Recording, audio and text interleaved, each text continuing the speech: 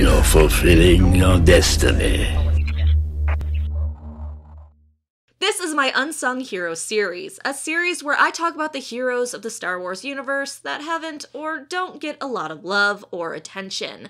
This video, I want to talk about K-OHN, also known as K-OHN. This manumitted L1 tactical droid was first seen in Rogue One in Jedha City. His adaptable language processors allowed him to work in the marketplace of the city in exchange for spare parts, direct power boost, and for credits. Because his programmable skills were so resourceful, he was often employed.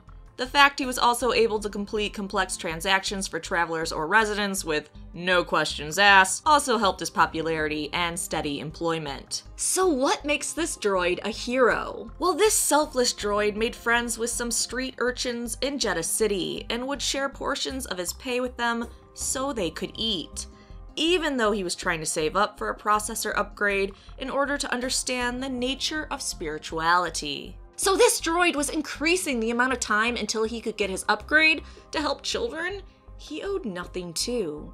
K-OHN, we salute you, and you deserve praise for selflessly helping those children and keeping them alive.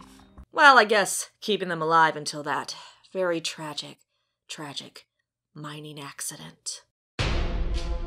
Thanks so much for watching. Please like the video and subscribe for more Star Wars videos.